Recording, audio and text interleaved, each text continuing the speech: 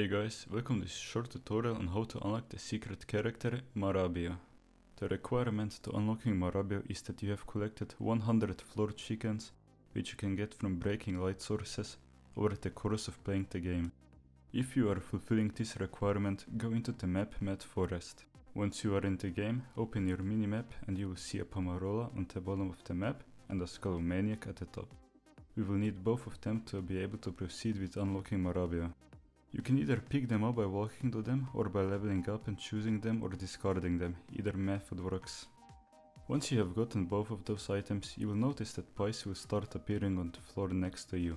Keep collecting and following them and they will lead you to the left part of the map. Once you collect your final pie, a shadowy figure will appear. At this point all you have to do is kill it, which should not be a problem as it moves pretty slowly. Once you have done that, you can quit the game and you will see that you have unlocked Marrabbio. And that's all for this short tutorial guys, thanks for watching and don't forget to like, comment and subscribe. See ya.